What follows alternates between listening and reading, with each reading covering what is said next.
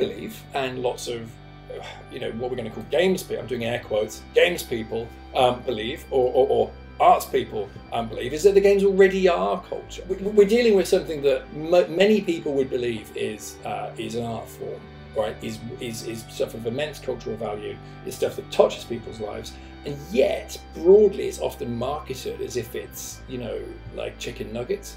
But more importantly, I think this is about video games taking their place and being encouraged to take their place, as a platform through which people can express themselves, right? And it is our responsibility as parents and as custodians of trying to shape what we want games to be in the future, to help encourage that. At some point soon, some 8-year-old girl from Wells is going to completely reinvent everything that we thought video games could be. It's hugely exciting.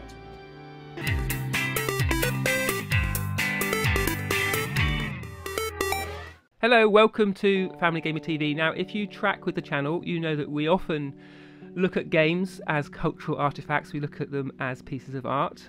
And recently, I've been reading on The Guardian a feature written by Iain Simons that ends by saying, video games speak culture with ever-increasing fluency. The problem is that cultural policy doesn't speak video games. Now, that little nugget got me interested, so I've got in touch with Iain. We've got him here today to tell us more about this tension between video games and culture. So how did this piece come about, Iain?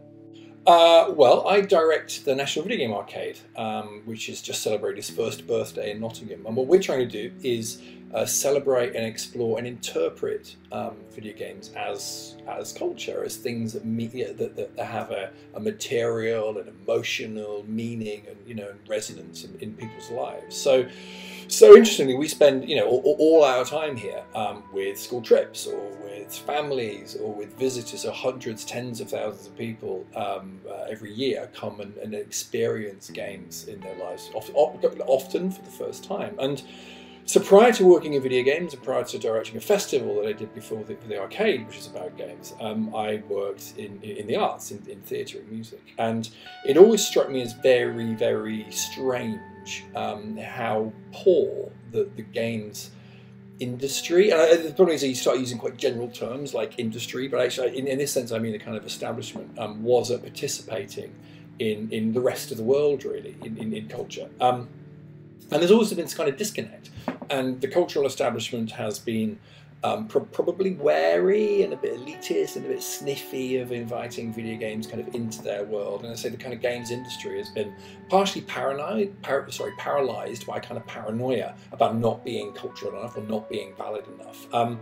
it's sort of led to this over the years, I think, this kind of this sort of paralysis between the two. So we wanted to try and diffuse that, in everything that we do. And one of the conversations I've been having recently that's been really recurring with other festival directors or other commissioners of work is, well, we are in a position now where we commission art. We might commission public art, we might commission music, we might commission dance. We'd like to commission a video game, whatever that means, right?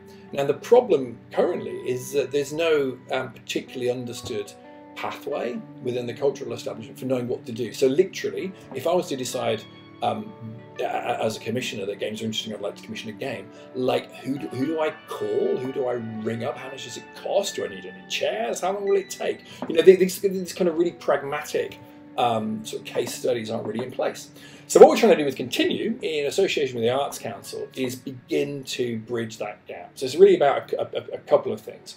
One of which is about literacy. So how do we talk about and share ideas about video games? How can we help the cultural establishment really broadly have some kind of shared and a broader breadth of reference points? So part of that is critical about developing a language with which people can talk about video games. But really importantly for us, another part of this is pragmatic. So it's really important that the Continue event is about case study, and it's about, well, what do we do? How do we build on a critical understanding to actually create and enable new voices to enter games, new commissioners to commission games, and allow them to participate more freely in what I guess we think of as being the sort of mainstream, culturality. Yeah, I mean, there's an awful lot in that what you've just said. Yeah, So sorry. Starting to tweeze it apart. I mean, first of all, is there an appetite when you're sort of combining this conversation between video games communities and the arts communities? Is there an appetite? Is that well received when you try and do that? I mean, yes, without a doubt. That wasn't necessarily always the case, and so the problem with this and the tension within this is, I believe, and lots of what we're going to call games people, I'm doing air quotes, games people believe, or arts people believe, is that the games already are culture, because they're already incredibly mainstream. They're already consumed by lots of different kinds of people. So on one hand, this feels like a kind of sort of bit of a moot point, but in order to have this conversation, like some generalization is kind of necessary. So a lot of people who make video games now, and I think this is probably true of everybody in the sector, particularly, without wishing to characterize the kind of like the interesting indie sector as as big, but like more culturally anyway than necessarily the kind of AAA developers. There is an appetite, and there is a set of references and a set of concerns and a breadth of things that games can do, which speaks to I guess a sort of human and sort of cultural agenda, rather than just what we might historically thought of as being a video game store agenda, right? So they can begin to be about different things. They can begin to be about our lives in different ways, and that's what culture's about. That's what culture funding is about giving different perspectives on our lives and different. I don't want to be like terribly grandiose about this, but different perspectives on what it means to be human, right?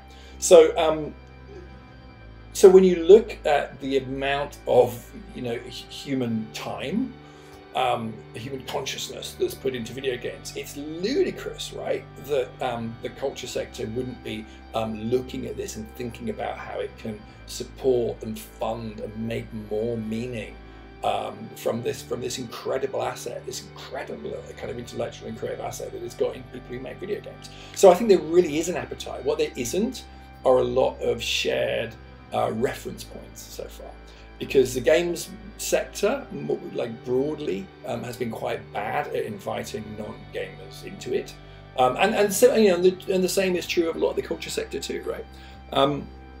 So that's really what we try to do at NVA and with the festival and with Continue is, I guess, approach this at a policy level as well as I guess a sort of consumer level. Yeah, and as a consumer, and I know many parents will be listening and thinking, well, that all sounds great, but the games my kids play seem largely about shooting people in the head and entertainment. How do you get from there to a broader sort of diet of games? Is that the sort of the end game? Well, this is about those parents equipping and inspiring their daughters, their sons, to think of the video game and to think of the things that they might be studying in school as a means to express themselves. It's their responsibility to widen the breadth of the things that video games can be about and encourage them to enter that. We need to broaden everybody's palette in terms of what's available, and we need to make people aware better of the extraordinary breadth of work that already exists that people wouldn't necessarily come across.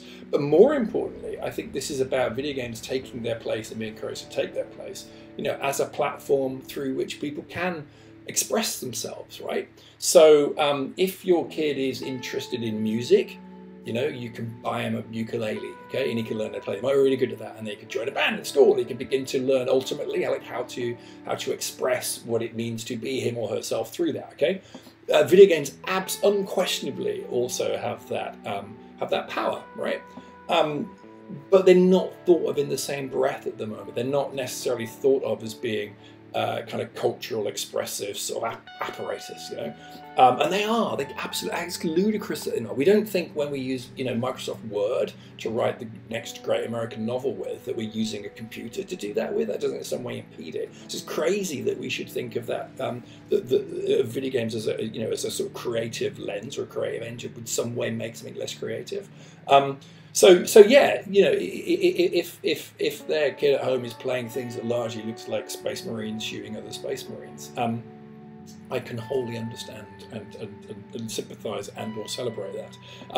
But there is a breadth of material out there, and it is our responsibility as parents and, you know, and as custodians of trying to shape what we want games to be in the future, to help encourage that. So the great intervention that the culture sector can take, I think, is in encouraging new voices to make new kinds of video games. This is the same thing that happened with VHS in the 80s, you know, where suddenly kids at home could make their own movies, right? So from that we got a whole new breed of independent filmmaker who learned their trade by making home movies at home on VHS. We're now in that position with video games, which is really, really exciting, that the tools to make them are free, largely, are so accessible that actually what you need is time and an intent to learn, and I guess you know, an idea and skill and something to express, and that's really exciting, you know, because that means that different people are going to make different games about different things, and some point soon, some, you know, 8-year-old girl from Wells is going to completely reinvent everything that we thought video games could be. It's hugely exciting. It is really exciting, isn't it? But what it makes me wonder is, have other art forms needed this sort of like campaign behind them to say actually they are meaningful? Like, is there not a case to say if they're culturally significant, culture will notice, and then it will become unavoidable and it will happen? We don't necessarily need to champion them, or is there something peculiar about the stage that games are at that we need to take action in this way? So certainly in the UK, the video game sector, and I'm trying to choose my words carefully, because I genuinely feel that things are getting really better. I'm not starting a campaign. I'm trying to create a, you know, a sort of punctuation mark along a longer spectrum of narrative, which is definitely improving. You know, so I don't think this is you know, we're in an apocalyptic theme for video games at the moment, or anything of the sort. But I think that the games industry, the mainstream games industry, certainly in the UK, has became like really quite entrenched for quite a long time, and quite defensive, totally understandably, because it was getting, you know, would be getting kicked around in the right-wing media when everything kind of went wrong. And became unable to express its cultural worth in anything other than fiscal terms, right? So GTA 5 sold more units than any other piece of entertainment media that, you know, that year ever. Ergo, it must be culture, right? Because it's massive, because everybody's playing it, so it definitely must be culture, and like it is, right? But that doesn't help to give people an entry point into what GTA means. That's really good for, you know, for Take-Two shareholders, and that's important. I'm not denigrating that. That's really important. It's people's jobs, of course, that's important. But it doesn't help people understand and embed what GTA might kind of mean to them. So like GTA is an example on like right at that end of the spectrum. We could talk about things that were much smaller, that were kind of impacting people's lives, that haven't entered yet quite really the mainstream cultural conversation. So I think because games were sort of kind of self-impeded a little bit by getting probably bigger than they ever expected or intended to be, faster than they expected to, you know, and its acceleration into being a globalized industry was really, really fast. So that, you know, the kind of language that built up around them, and I guess the sort of the marketing language that built up around them for several decades, was really like, you know, that we're dealing with something that many people would believe is an art form, right? Is stuff of immense cultural value, is stuff that touches people's lives, and yet broadly it's often marketed as if it's, you know, like chicken nuggets. So the way in which it is allowed to intersect with people who might want to talk about it is sometimes like auto-trivializing. I sound like a terrible media studies lecturer. I'm not even a media studies lecturer. Like, I'm saying this stuff and I hate myself saying it. All I'm really saying is they are often more interesting than they're allowed to be by the industry that surrounds them. And that's where I think a more sympathetic and understanding cultural policy around it could be really helpful. Well, perhaps we could end by looking at some specific games. One I was keen to talk about was a game called That Dragon Cancer. So from my perspective, it felt like that was a game that was obviously coming with a sort of a cultural payload. It was more than just entertainment, and the setup is around a family whose son is diagnosed with terminal brain cancer, and the game unfolds from there. What I was interested about was it did seem to get quite a lot of broad coverage in sort of cultural pages in the newspapers and on television. Is that a success story, or do you think that still is reflective of where we are in terms of how we talk about games? Again, try and choose my words carefully. So, That Dragon Cancer, Journey, Flower, games with which I know you're familiar, and you've done work with these kind of games too.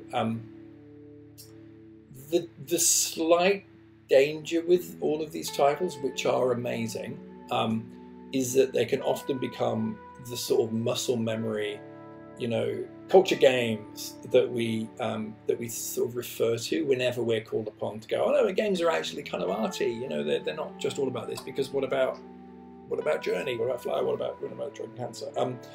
And so yes, clearly all of those three titles do something I think very profound and very provocative in terms of demonstrating the breadth of theme, breadth of different kinds of design, really, different kinds of design vocabulary that games can address. I think the opportunity, and I think that the sort of nuance in that is that where are the games that begin, or people are aware of at least, that begin to speak to, if you like, a kind of like more kind of urbane end of culture. Do you know what I mean? So where's like the the sort of Mike Lee, or if you like, or not even Mike Lee, where's the kind of EastEnders of this? Where are the moments that of this that might begin to, I guess, sort of touch our lives in ways that aren't like necessarily the extremity of emotion, although that isn't at all to denigrate any of those games.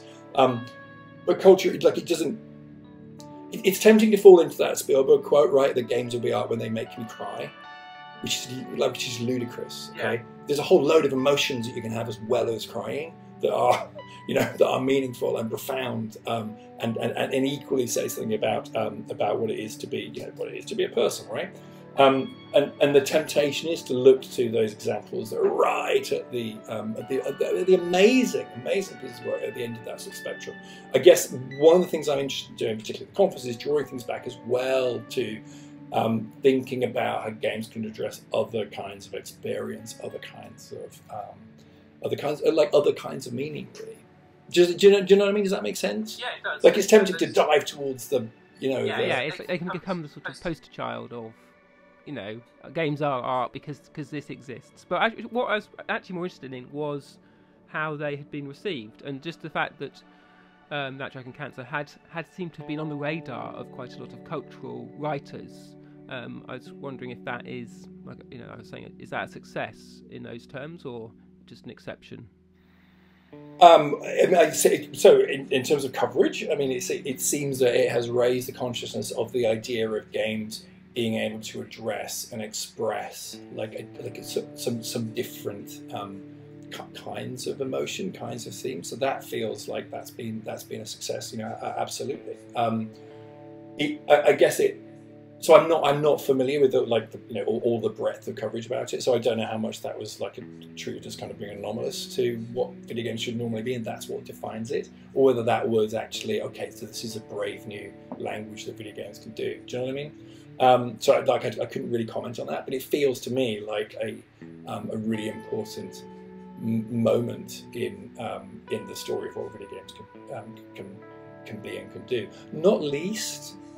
Because of the presence of the authors within the story of what that game is, So this, the story of That Dragon Cancer makes meaning of itself and makes meaning of what games can do only really with the presence of that process and that awful situation that the developers are in. But it's that. The humanity of the presence of the artists who made that game is really central to that, and that's what I think makes it so important. And it was so important that they were part of that story in the coverage around it. And I know one of the things you do is this thing called the GameCity Prize, where you pick some games each year and you get. From the outsider, you seem to get the wrong people to judge these games. Yes, we insist on them being, about games. Absolutely, we absolutely insist on them being the wrong people. So the point of the GameCity Prize, we run this festival called GameCity for 10 years, but I think it was 7 or 8 years when we started doing the prize, and we'd never done a prize. A festival should have prizes, right? It's the obvious thing for a festival to do, but we didn't want to. We wanted to do something with that to make it kind of mean something other than what's the best, what's the best game. So our idea was to construct a prize for video games that was judged largely by non-gamers. Its function would be to generate new conversations with different people talking about video games. So the idea was we'd get 6 or 7 jurors who would be people that you'd heard of, who are culturally curious and were interested in video games, but come from really diverse backgrounds. So they might be musicians or architects or writers or comic book makers or actors or people working in that kind of world who were just interested in what games could be. And we would give them 6 or 7 games, and we'd give them the games in June with all the hardware. Some of them had never had game hardware before, and they'd go into their homes. They'd play the games throughout the summer. So it's a longer burning process. And then they would meet up in the autumn and argue about which game they thought was the best on the terms that they decide in the room. Flappy Bird could go up against BioShock, right? It was kind of willfully provocative and the sort of thing that you'd stay up arguing about if you're a kid. But there's no real winner. It's not really about who wins. It's about the conversation that gets you there. So we'd have people like Peter Gabriel, Darren Aronofsky, Charlie Hickson, and Dave Gibbons, Luke Brealey, a bunch of amazing jurors who would often for the first time encounter video games in their homes is sometimes very, very positively, usually very, very positively, but get the whole gamut of what it means to suddenly, to install a console and to have these things in your front room for the first time, and then talk about it. So what actually began as a conversation about 6 video games really, really rapidly becomes a conversation about, but I've opened the box, I've plugged the Xbox in, and it says I've got to download 3 hours of what do I do now? And we ended up having to set up help desks to help people set up do home visits to help people set up the consoles, because the experience of playing video games is it's really interesting to go through that with someone for the first time. It's easy to forget what that was like, because the amount of skills that that one has acquired over decades of fixing this stuff and tolerating this stuff. Is that you kind of think it's okay that it doesn't do anything for an hour and a half when it goes out of the box. But for someone who's just encountered this for the first time, this seems insane. What's it doing? Why isn't it? What is happening? This is a consumer object. So all that stuff as part of the world of them is really, really interesting. And that's what we do with the GameCity Prize. So we're going to start that again this year. We've almost got the jury together, and it's about, again, the driving much more broadly the conversation of video games as culture. And really the provocation for us and the sort of kickback we got from the games community was, well, like, who gets to say which games are good? And who has control of Game of the Year? Yeah, absolutely. Who gets to say? And I don't know the answer. It's certainly not me. But our kind of provocation was, well, maybe it's these 6 interesting people who get to decide that. Like, that's interesting, because they're going to come up with quite a different perspective, just on what the experience of having the games were, than 6 Harvard game streamers. So just finally, I'm off to an arts festival called Greenbelt in August, and I'll be talking to some people who don't play games, and probably on this sort of topic. And so, what would you say to them? How do we get them from where they are? Probably with kids who play the odd game. What should they do to enter this world and sort of embrace the more sort of culturally interesting world of games? Well, I think they need, in all honesty, I think they need a guide. So, as I mentioned to you at the beginning, we now run a museum experience visitor attraction called the National Video Game Arcade. So we have hundreds of people coming around here experiencing games for the first time every week. By design, a critical part of the design of this whole place is the presence of kind of docents, of crew, of people who will help you find your way, to kind of explain. On one level, that's kind of explaining how games might work, but also explaining which games might be for you. And I don't think you can really shortcut that, to be honest, because the barriers to entry to playing a game can be really high. So we often will encounter people who've never held a controller before, right? So imagine you've never held a DualShock controller, someone handed it to you for the first time. They're really complicated things. Like, there's how many buttons on this thing, and you can turn it around, and you can, that's a really fragile moment. There's a point where someone hasn't held a controller before, and there's a point where they have, and that needs to be. If you don't get that right, they're going to walk away from that thinking, well, this isn't for me. This is I don't have the motor skills. It's too complicated. This just projects complexity at me, right? So. That, we put a lot of emphasis here on the human face of that first moment, or that first encounter with any of the games in here, and helping you kind of understand what it is. And that turns into into a games literacy, right? So we have a bar here, and in the evenings we'll have different games out to play, but we also have a kind of game sommelier. So if you come in, you don't really know what you want to play, but maybe it's a puzzle game, but there's 2 of you, so maybe and they'll help you select a game from our library, and you can play that, or we'll try something else.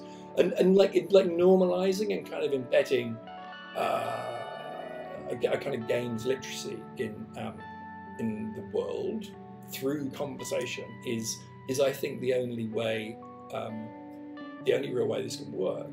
So there are websites we can look at, and there are journalists who champion new games, or can kind of point out more interesting things to play too. But I think it's that there's nothing to beat, I don't think, another person illuminating what's happening in front of you. I don't like snooker. I don't really get it. But I've been with people who really do, who can, and the best commentators can illuminate this thing that's happening and really bring it to life. And suddenly it's the most profound and beautiful thing in the world, right? And that's true of many things, but it often gets lost, I think, with game culture, which is a tragedy, really, because it's such a rich and exciting place. Yeah, I like that. They need a guide. I think I've used the phrase they need a priest, in the good sense of the word, someone who creates a space for them to discover for themselves rather than dictate. And just has a feeling that you have like a map, or something like a map, and then permission to do that. And I don't think games have necessarily in the past always been great at making everybody feel like they've got permission to play. Well, that's all. It's fascinating stuff. I'm going to go back and chew over this conversation, I think. But thanks for your time. I really appreciate it. Thank you.